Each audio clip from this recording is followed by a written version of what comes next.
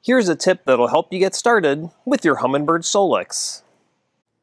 Your SOLIX split-screen views display information in distinct portions of the window, in areas called panes.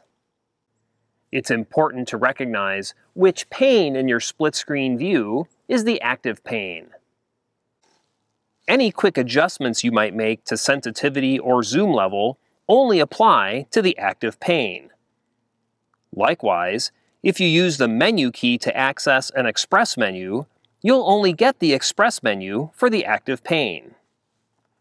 In any split-screen view, the active pane is always framed in orange.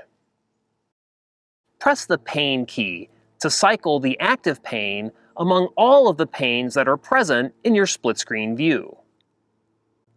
Or, simply tap with one finger on any pane in your split-screen view to designate that pane as the active pane.